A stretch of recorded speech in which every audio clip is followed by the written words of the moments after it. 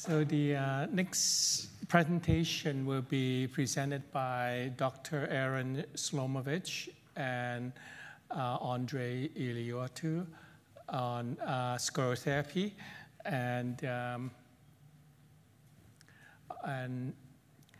Dr. Shlomovitz is an assistant professor of Department of Radiology and General Surgery at University Health Network.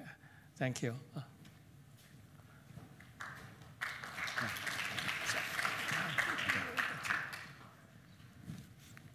Perfect.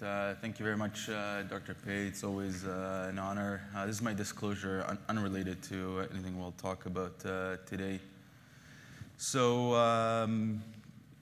as opposed to the lecture we just had, which was very, I guess, on the biochemistry mechanism, this is much more of a view from 10,000 feet of autosomal dominant polycystic kidney disease. So in theory, these cysts enlarge, they cause local mass effect on the normal renal parenchyma. They cause some local ischemia, theoretically some obstruction at the nephron level, which results over time in deterioration in kidney function. So the whole idea behind polycystic kidney disease is, can we reduce the size of the cysts in these kidneys, and can we help preserve the kidney function over time? Now, as was mentioned earlier and this morning, this is still I guess an investigational procedure for polycystic kidney disease. There's a lot that we don't know, but we've been doing it for almost 4 years now, and we certainly learned quite a lot, and our technique has evolved. So I'll try and touch on that during the presentation.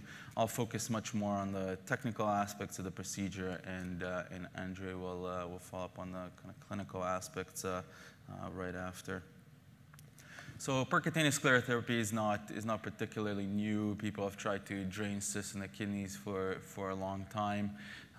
We know that just draining the cyst fluid, just aspirating the cyst fluid is not good enough. The cysts will reaccumulate. So really what you need to do is try and target the epithelium and destroy the cyst wall, in a sense, to get it to collapse.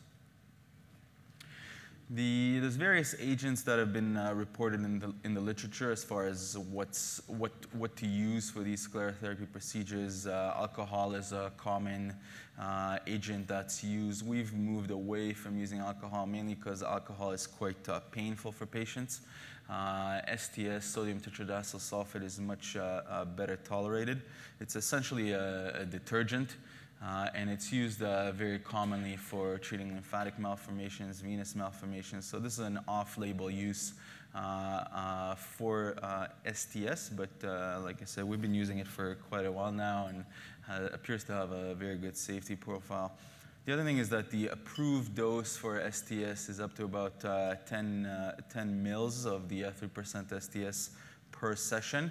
But that's for intravascular use. We don't really know what the maximal dose that we can use in these cysts is. So we've, over time, have increased the dose.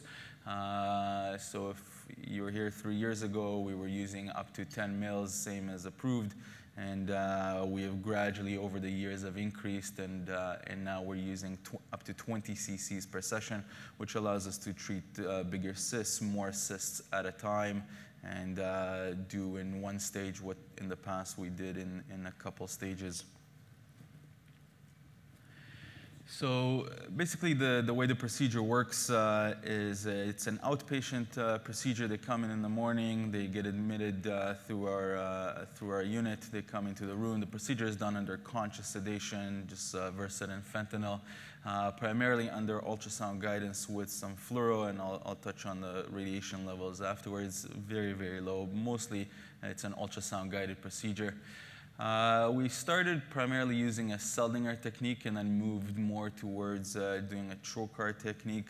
I think trocar technique has some advantages in the fact that the sort of the opening in the cyst around the catheter itself is a bit tighter, and we think there's less extravasation of the sclerosant to the retroperitoneum. So we've seen the rates of post-procedural pain go down. So this is, when we have good visibility and we're quite happy, then we tend to use more of a trocar technique. As I said, for the foam, we use up to 20 cc's of the 3% STS. We combine it with room air, and we try and replace about 40 to 50 cc's of the volume that we remove. We don't want to over-distend these cysts because we don't want any foam to leak out. If you over-distend the cyst, patients can have some pain. So we only replace about 40 to 50% at max from what we've taken out. And you don't want to do more than about 1 in 10 dilution of the STS with room air, just because it doesn't form a very good foam if it's overly diluted. So this is a video of what it looks like. This is just scanning the patient. Patients are lying prone.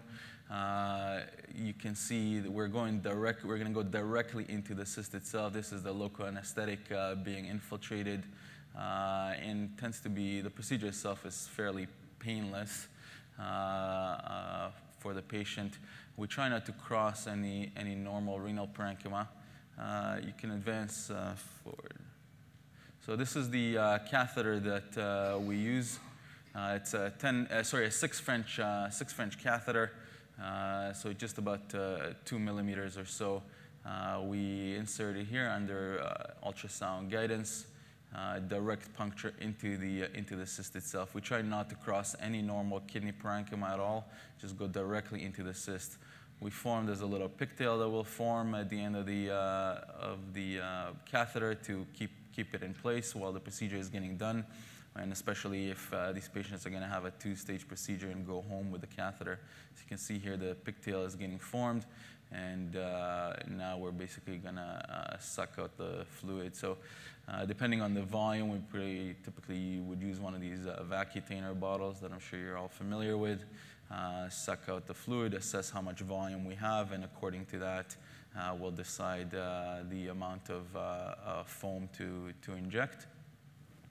The main thing to do is to make sure the cyst is completely collapsed. So we try not to keep it open to room air, because especially with the bigger cyst, they'll tend to suck in air from the outside, partially re-expand, and then you don't get as good of a contact of the foam with the side wall of the cyst. So we try to keep it always closed. So you can see here the cyst is completely collapsed now. This is our vials of STS. We just showing you we're mixing it with just 1 syringe with room air, 1 syringe with the STS, and just mixing it through a three-way valve to create this kind of whitish foam. And then we are going to be re-injecting it. You see the cyst is re-expanding with the foam. And then what we do next, this is what it looks like under fluoro. We close it. Patient goes to the recovery room. What they do in the recovery room is that they kind of rotate in bed about a quarter turn every 15 minutes or so for about an hour to try and get optimal coating of the cyst wall. I don't know how necessary that is, but it's been our protocol, and we haven't changed it. I think the majority of the effect is on the immediate contact of the foam with the cyst wall, but either way, we still do it. After about an hour of the patient doing those quarter turns in bed, we connect the drain up to a drainage bag, give it about a half an hour of passive drainage, allow whatever is left of the foam and the cyst fluid to come out. This pinkish, typically this kind of pinkish appearance to it. And then after about half an hour, we suck out whatever is left over, and we take out the catheter if it's going to be a single-stage procedure. Like I said, I think doing this kind of half-hour passage drainage is pretty useful. They get a lot less pain if you allow everything to drain out well. What we had in the past when we used to just cut the drain and remove it would be some foam sort of leaking along the tract, and patients would get pain. So like I said, just these few modifications have really reduced the rates of pain post-procedure. So just to show you how the sclerosant works, this is just kind of a electron microscopy model. This is actually a vascular epithelium showing that it basically destroys the phospholipid layer and destroys the epithelium. We've done our own study using a pig bladder as a model for sclerosant, just to see how how the sclerosant works. So this is the pig bladder dissected out with basically a port inserted into it, and we're injected the foam. And what we find is this. So this is sort of pre-sclerotherapy. You see this nice epithelial layer, and then post-sclerotherapy, it all washes out. And if you look, this is not the greatest picture. In the crypts, you can see a little bit of epithelium that's left over that didn't come in contact with the STS. And that's why we think also for when you do it, obviously in patients, is to try and get the cyst as fully collapsed as possible. So when you inject the foam, it comes immediately in contact with the entire wall. And then there's really not much destruction to anything around it. There's a little bit of venous congestion in some of the superficial veins near the area, but not much in the way of destruction deep to just the epithelial layer. So this is laser endomicroscopy, also in the same pig bladder. You can see this is what it looks like normally, with some very superficial kind of capillary blood flow. And then post-sclerotherapy, basically everything is destroyed superficially. So this is our current protocol. Like I said, patients rotate about 90 degrees every 15 minutes for about an hour. If the cysts are small, less than about 7 centimeters, this is kind of an arbitrary cutoff that we've decided, but seems to have some benefit to it. So cysts that are less than 7 centimeters, we treat them as a one-stage, meaning the patient comes in, have the procedure done, catheter is removed, they go home without anything the same day. If the cysts are bigger than 7 centimeters, now probably bigger than 8 centimeters, just because we're using higher doses of the STS, we do a two-stage procedure, meaning that they come in, they have the drain inserted. We do the first part of the sclerotherapy. They go home with a drain and a bag and come back several days later to have a second session, and then we remove everything after the second procedure. So this is some of our data, and this is specifically looking at the cyst volume. This is not total kidney volume. This is cyst volume and the cyst that was treated. So this is sort of all our patients pre and post sclerotherapy. You can see you can get about a 90% reduction in the size of the cyst that you treated. This is just patients that we have long-term follow-up on, so patients that we have over a year follow-up, and you can see that the response is sustained. So we have almost on some patients 3 years of follow-up data, and you can see they don't reaccumulate in the cyst itself. Now, obviously, the cysts around grow because it's a progressive disease, but the cyst that was treated does not appear to regrow. This is looking at single-stage versus two-stage procedure, and I'm sorry that the numbers didn't come out right here, but basically you get about a 90%, there's a 90%, this is 89% reduction. Obviously for a single stage, the starting volume is lower. For the two-stage, the starting volume is much higher, but if you do the two-stage procedure, you can still get about a 90% reduction in cyst volume, even for these quite large cysts. So this is just some examples of some patients to look at kind of pre and post sclerotherapy. So you can see here in the pre-MRI, very large, very central cysts, and then post-procedure, you can see these have shrunk down. And it's kudos to some of our fellows that have done this analysis, because it can be quite difficult to identify the right cyst, because sometimes you see almost nothing. This is a pretty typical kind of post-sclerotherapy. You get this dense ring on the post-procedure T2 image, but you can see pretty striking decrease in the size of the cyst, and obviously the kidney morphology changes and normalizes at least a little bit.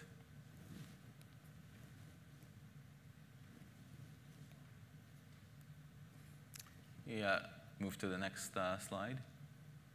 Oh, perfect. This is another patient.